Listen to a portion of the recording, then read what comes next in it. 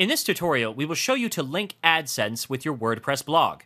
First of all, go to the Plugins tab and click on the Add New option. In the search field, type Google Adsense Plugin and then click on the Search Plugins button. As a result, a new page will appear containing various plugins that meet your search criteria.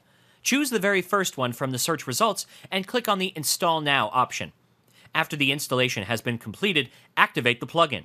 The page will refresh, and you will be notified once the plugin has been activated. On this page, you will find all the plugins you have installed on your site. Find the plugin that you just installed, and then click on the Settings option for Google AdSense Plugin. As a result, the AdSense settings will open up.